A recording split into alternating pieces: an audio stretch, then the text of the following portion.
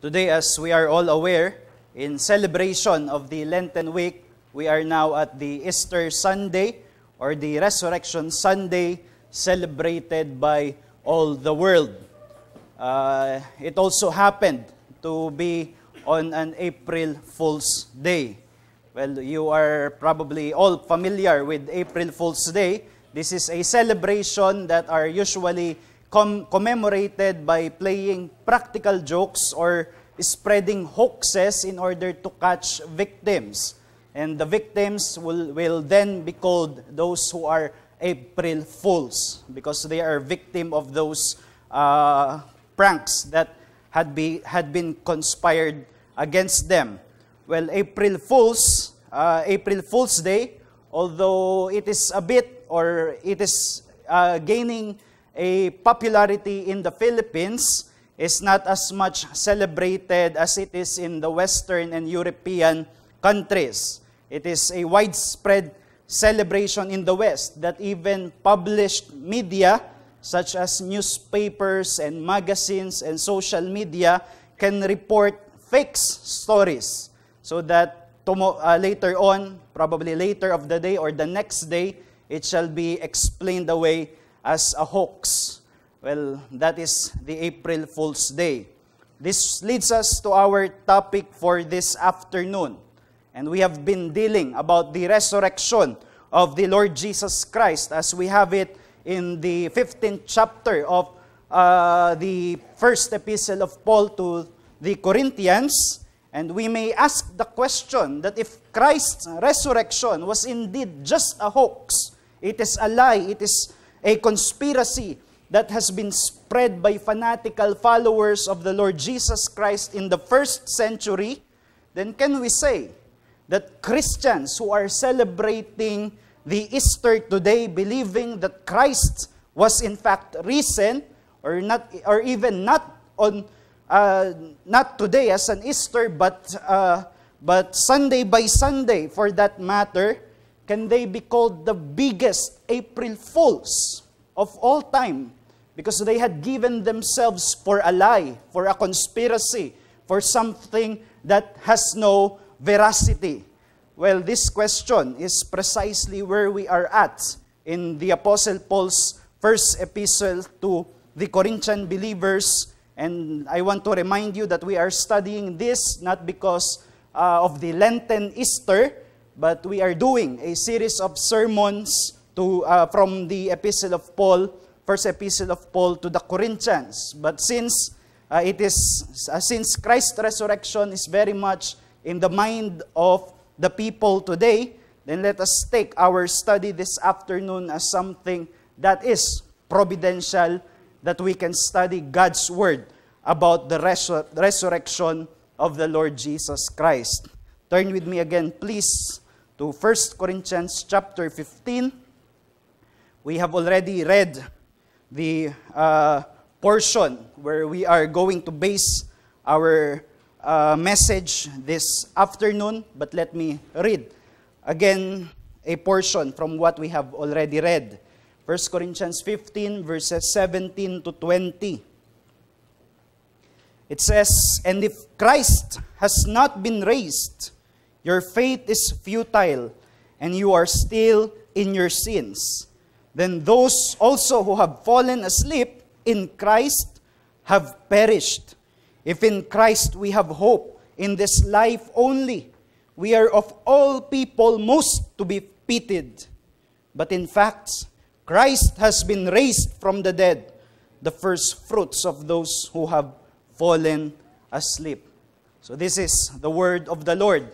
We are proceeding on our study of the 15th chapter of this epistle, and we have already introduced this subject matter on our previous sermon last Sunday. And as I have said, this is the great New Testament passage that teaches on the doctrine of the resurrection of the dead, both the resurrection of the Lord Jesus Christ and our future resurrection as those who are united with the Lord Jesus Christ. And we have learned that what occasioned the writing of this epistle is that some from the church of Corinth are denying the reality of a future resurrection for believers. And we have that in verse 12.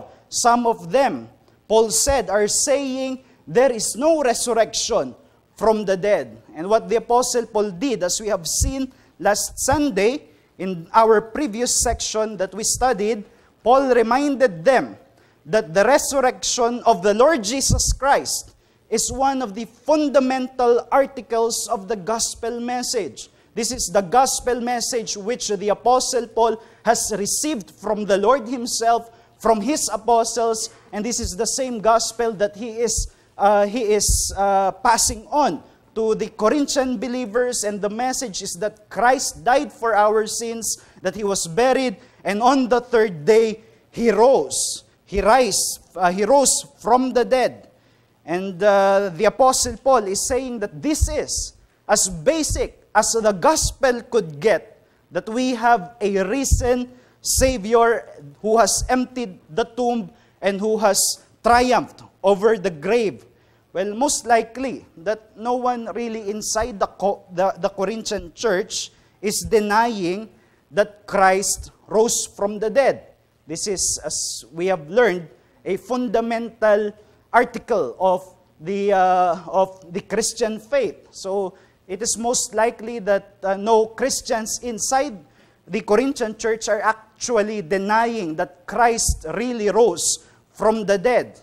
But what they are denying is that believers shall share that same faith, that same future, that believers too are going to be raised from the dead.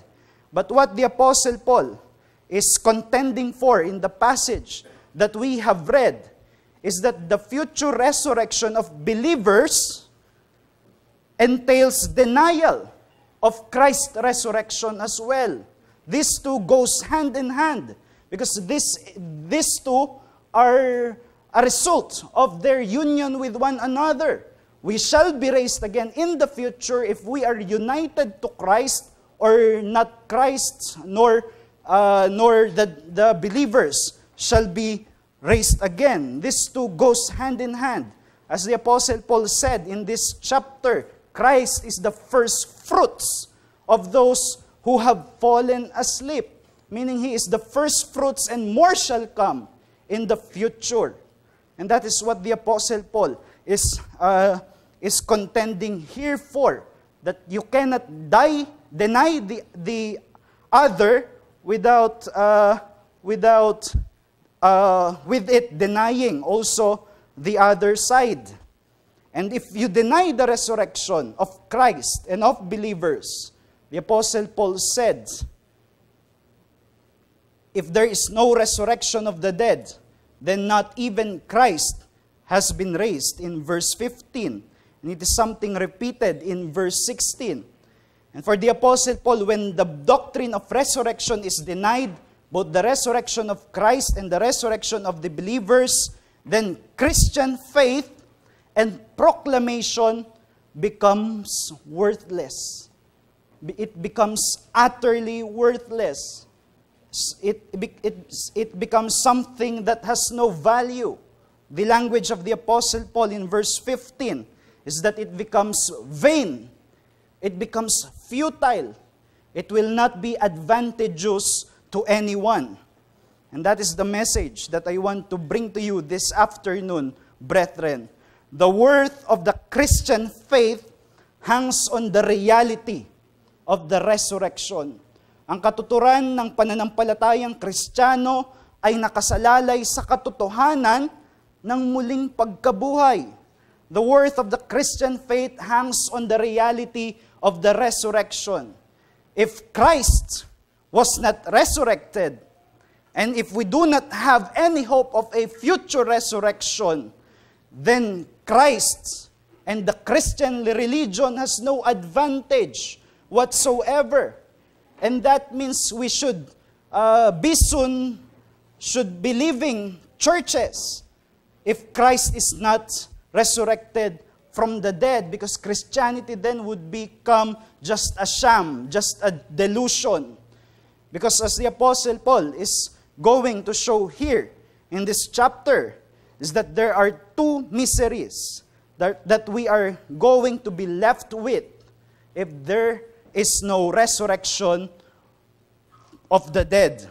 Two miseries we are left with if there is no resurrection from the dead. First, we remain lost in sin. And second, we are left without hope. We remain lost in sin. And second, we are left without hope. And those two things are what the Apostle Paul is saying here. If Christ did not rise from the dead, and if we are not going to rise from the dead as well. Let us look first with the reality that we remain lost in sin apart from the resurrection of Christ. Look at what the Apostle Paul said in verse 17. He said, if Christ has not been raised, your faith is futile, and you are still in your sins. Nandoon pa rin kayo sa inyong kasalanan. And what the Apostle Paul is saying here as a lesson for us is that the certainty of our salvation from sin relies on the reality of Christ's resurrection. Ang katiyakan na tayo ay merong kaligtasan ay nakasalalay sa katotohanan ng muling pagkabuhay ni Jesucristo. Now, it is right to affirm that the cross takes a central place to the Christian faith. The cross is the main message of the Christian faith. We have here, if you remember earlier when the Apostle Paul talked about the philosophy of his ministry in chapter 2. He said in chapter 2, verse 2, that he decided to know nothing among the Corinthians except Christ and Him crucified. That means the person of Christ and His work as particularly focused on His redeeming work, on His substitutionary work on the cross of Calvary, wherein He offered atonement for the sake of sinners. So the cross is central to our faith, but we must remember to give due appreciation to the truth that the victory of the cross, the result of the cross in redemption, is suspended until the resurrection. The cross awaits its outcome till the resurrection. And it is in this sense that the empty tomb must be as much an emblem of the Christian religion as the cross. Because we should realize that if Christ was not risen from the dead, then that means we remain unredeemed from the penalty of sin. Because that means that His sacrifice on the cross has not been accepted by God. It was rejected by God. And it was not a perfect offering. And therefore, we are still under the penalty of sin. And if Christ was not risen, then we remain unredeemed, not only under the penalty of sin, but also from the power of sin. Because that means we are still dead to sin, with no resurrected power working within us in order to overcome the enslavement to sin. But brethren, the good news is that we know that Christ is risen. As we have learned last Sunday, we know that Christ is risen because of the testimony of the Scripture sealed within our hearts by the regenerating work of the Holy Spirit and confirmed by the facts of history that we indeed serve a risen Christ, a risen Savior. And it is because of this that we can be assured that we are no longer, if we are believers, we are no longer under the penalty of sin.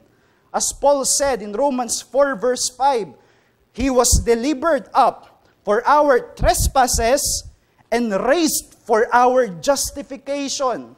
The resurrection of Christ is as much significant to our justification as much as the cross of Christ. And grounded in here is our security if we are trusting in Christ for our justification. In Romans 8 verse 34, the Apostle Paul issued the rhetorical question, who is to condemn? And he said, Christ Jesus is the one who died, more than that, who was raised, who is at the right hand of God, who indeed is interceding for us, interceding on our behalf, because He is, in fact, a risen Savior. So the resurrection is significant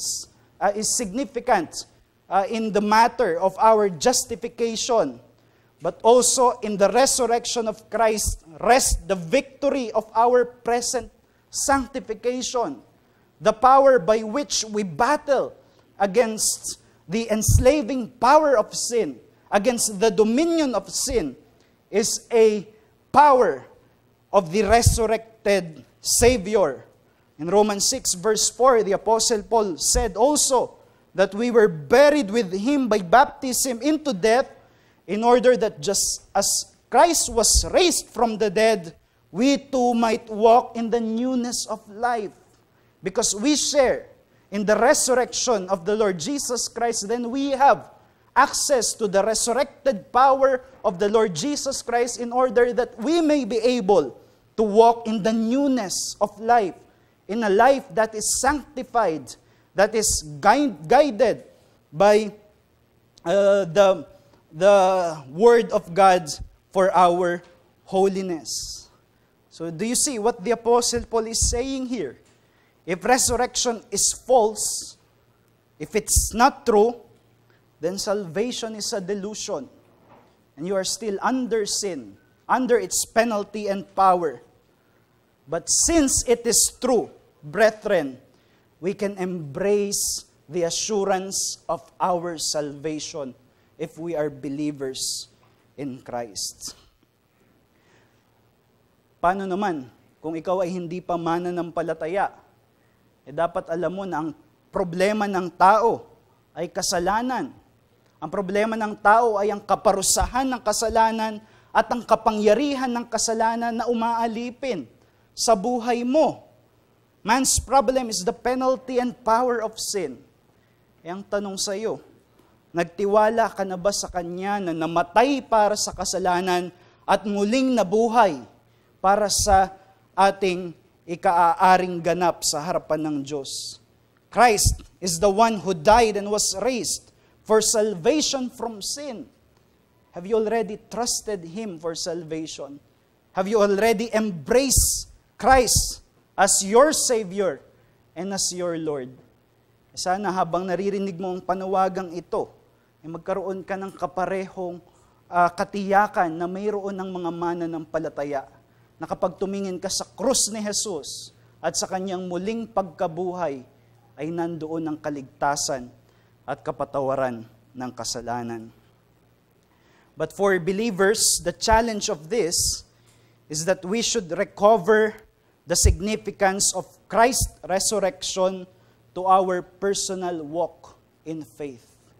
We must recover its significance, because many Christians have become so fixated on the cross, which is not a bad thing.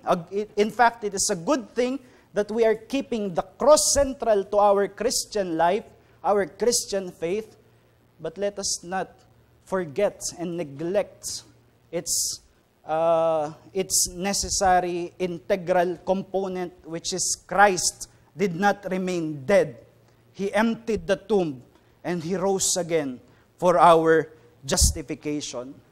And this is important because there are many recurring themes of the Christian life that can be enriched by a refreshed sight of a resurrected Christ.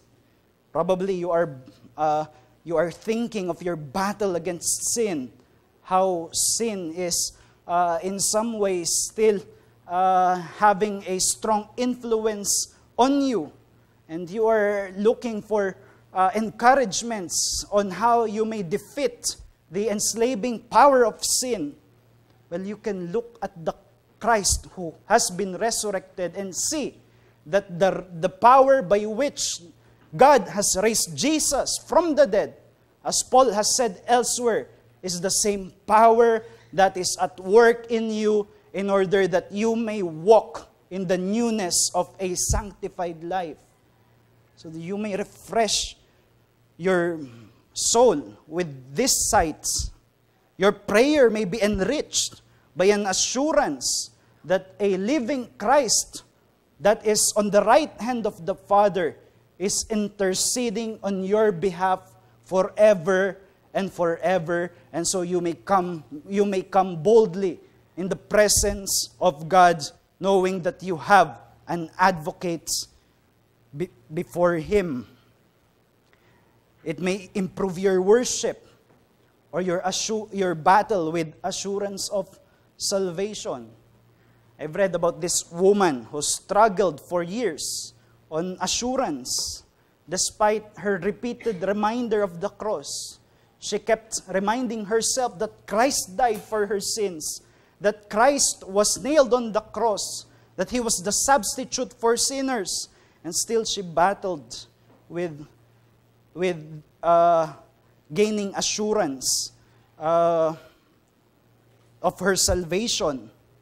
Once, she attended a conference where she heard a prominent theologian on the resurrection, and she heard the statement that the resurrection was God's yes to the cross. That when God saw the cross, He was pleased with it, and He was satisfied, and His wrath has been propitiated, and that's why He gave a yes on that sacrifice by raising Jesus from the dead. And it is a yes to forgiveness. It is a yes to salvation.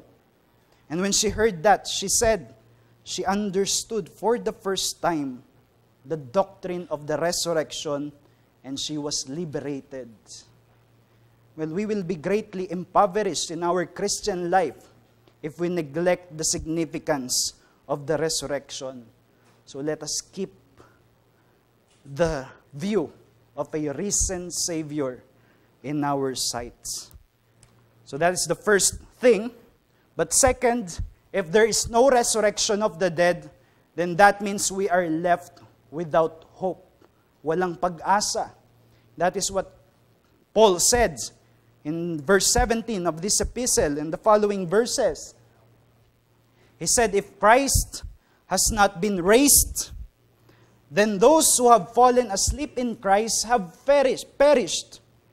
If in Christ, he said, we have hope only in this life, we are of all people most to be pitied. Kung ang pag-asa natin kay Jesus ay pang dito lang sa buhay na ito at walang pang hinaharap, ang sabi ni Apostol Pablo, tayo ang pinakakaawa-awa sa lahat ng mga tao. And I believe that Paul has in mind here the reality of suffering in the Christian life. We know the reality of suffering in the Christian life. And we are left miserable, having suffered, if we are serving a worthless cause. Kung ang ating pinaglilingkuran ay isang patay na Mesaya, walang kabuluhan ang lahat ng ating pagpapagal at paghihirap para sa kanyang, para sa patay na Panginoon. And the lesson here is that only a hope of future resurrection rewards Christian suffering. Tanging yung pag-asa lang ng buhay sa hinaharap, sa muling pagkabuhay, ang maaring maggantimpala sa mga kapighatian na nararanasan bilang mananampalataya. Apart from such hope, the Apostle Paul sees his apostolic labors as meaningless. He said, if Christ has not been raised, why are we in danger every hour? I die every day. I am exposing myself in great dangers, such as fighting beasts in Ephesus. And if there is no hope of a future resurrected life, then all of these are meaningless. That's what the Apostle Paul is saying here. All of his sufferings for the cause of Christ is worthless, is meaningless, without a hope of a future resurrection. Because without a hope beyond death, brethren, the sensible way of life is hedonism. And that is what Paul said here. If there is no resurrection from the dead, then let us eat and drink, for tomorrow we die. Why would you expose yourself to persecution for the cause of Christ? Why would you deny yourself of earthly pleasures if there is no resurrection from the dead, if there is no hope beyond death? If there is no resurrection, then all of our sacrifices for the sake of Christ is simply the highest of folly, the highest of foolishness, and we are in fact the greatest April Fools in all history. We should reject the idea of some Christians that say, well, it doesn't matter whether Christianity is true or not. What matters is that you feel good about it. You feel good about yourself being a Christian. Doesn't matter whether Christianity is true or not. It has therapeutic benefits anyway. It doesn't matter if Christianity is true or not. You have friends in the church. Well, that is not the case for the Apostle Paul. Paul said, if it is not true, if Christianity is not true, there are no secondary benefits. We are just of all men most pitiable because we have a false hope that would not reward us. You know that in the New Testament, suffering is presented as a reality of the Christian life. This is basic discipleship for the Apostle Paul. In Acts 14 verse 22, when he went to the church in Antioch, he said to them, through many tribulations, we must enter the kingdom of God. Well, contrast this to what people are saying about the Christian life, that the substance of the Christian life is health, wealth, and prosperity. And not so in the mind of the Apostle Paul. He said also in 2 Timothy 3 verse 12, all who desire to live a godly life in Christ will suffer persecution.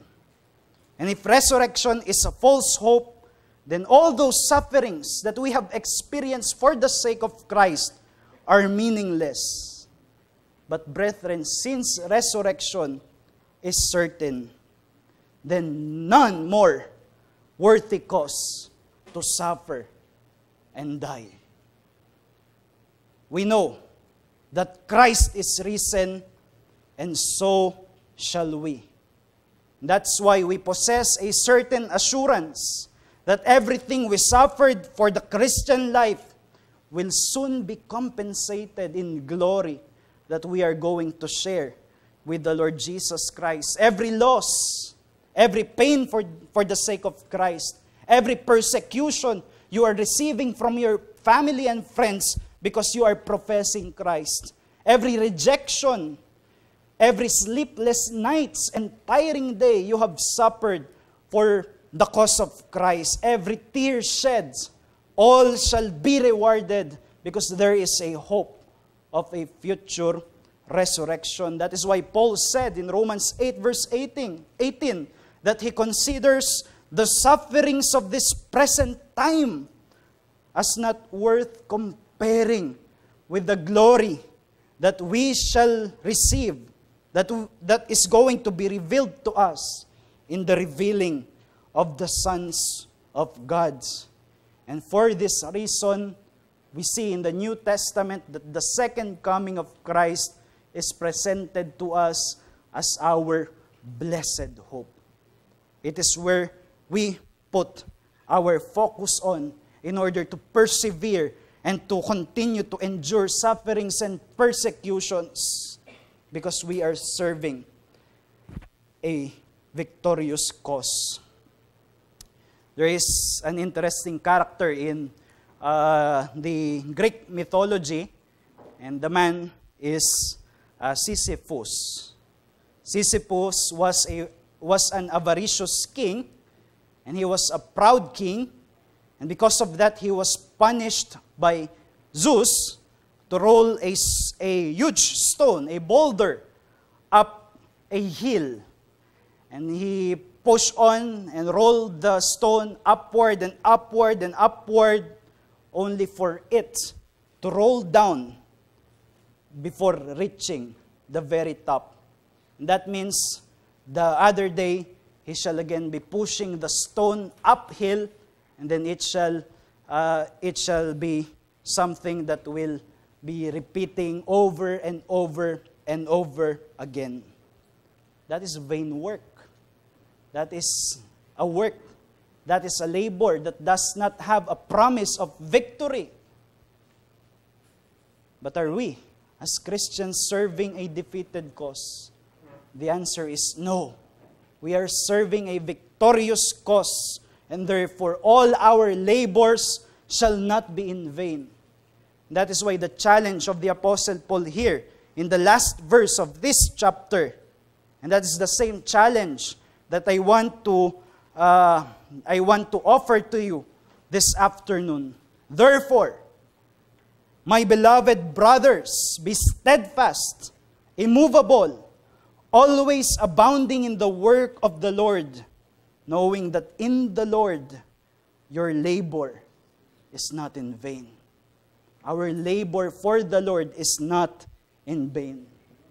And I'm speaking to those of you who are probably already weary of the work. Probably it is caused by discouragements. You are thinking that my service is not appreciated by the people. You may be thinking that I am serving Christ and trials seem to multiply. And you are seeing seeming defeats of the cause of Christ, and the promise of victory seems to be far off. Well, the challenge for you is to refresh to your sight the glory that you shall share when the Lord Jesus Christ returns. You should know, brother, sister, that your labor is for a victorious cause, and therefore it is meaningful. Whether or not you are appreciated, whether or not trials are multiplying, or whether or not you are not seeing immediate victories, the assurance is that you are serving a victorious Christ, and therefore your labor is never meaningless. You should know that the enemies of the kingdom of Christ shall be made his footstool. We have it in our text. Wrongful thrones shall be leveled, and scepters shivered.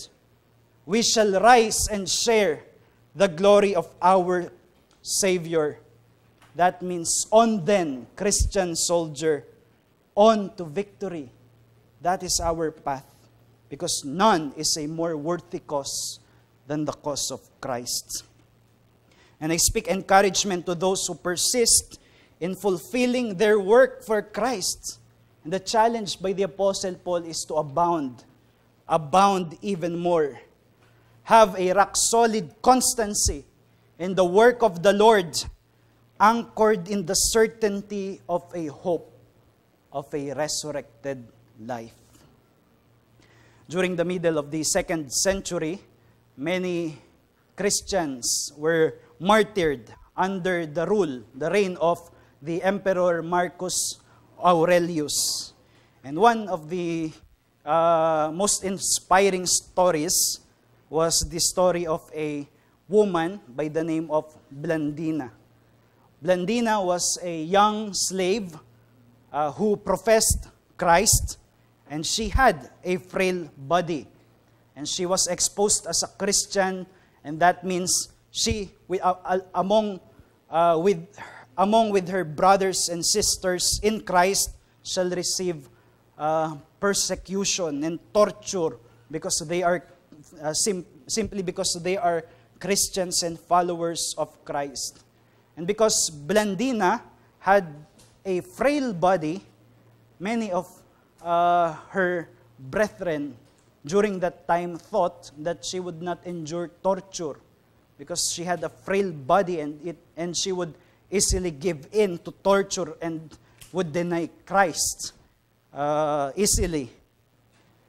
But to the shock of her brethren and to the shock of her torturers, she endured with repeated statements that I am a Christian and I have done nothing wrong. And she endured up to the point that she already frustrated her torturers. They do not know what else they could do to her in order to harm her to the effect that she would deny the Savior. She was put into the amphitheater to be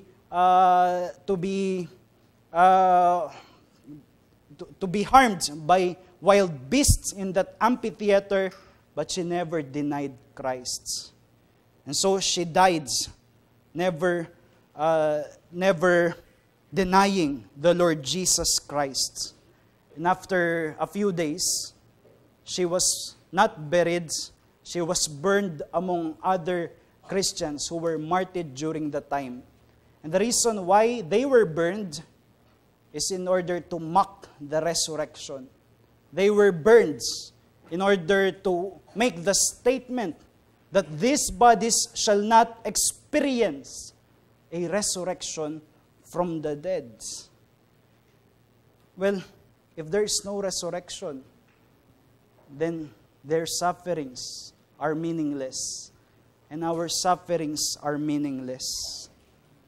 But because there is a resurrection, then there is vindication for Blandina. There is vindication for all the martyrs in history and for all Christians who suffered persecution and all kinds of harsh words received, etc. There shall be vindication because Christ is risen and we shall share His resurrected life. So brethren, what kind of suffering are you going through these days? Well, put it in the perspective of a resurrection hope. So Christ's resurrection and ours is of great significance in the Christian faith. That is the point of this passage. That is why we cannot settle for just a yearly celebration of the resurrection, such as what is celebrated today but by the world as Easter celebration. Every Sunday, we remind ourselves that it is the Lord's Day, and we remind ourselves that we are serving and worshiping a risen Savior. And we remember Him risen, and we with Him shall be. Let's close in prayer. Our gracious God, we thank You that You have given Your Son to us in order that He might die for our sins. But not only that, You raised Him from the dead for our justification. And so we come to You and pray that You would help us to gain more and more appreciation of the fact that we have a risen Savior who triumphed over death, and help us to put all our sufferings in the perspective of a future hope of a resurrected life. And we pray that You would encourage us, encourage those who are weary, encourage those who are persisting in laboring in the work of the Lord, and show us that we indeed are serving a victorious cause. And we pray for those who are not with us in this cause, and those who do not have a hope of a resurrected life that is in an eternal blessedness. We pray that You would call them too, in order that they may be with us, sharing the blessed hope of the coming of our risen Savior. So we commit these things to you, and we pray these things in Jesus' name. Amen.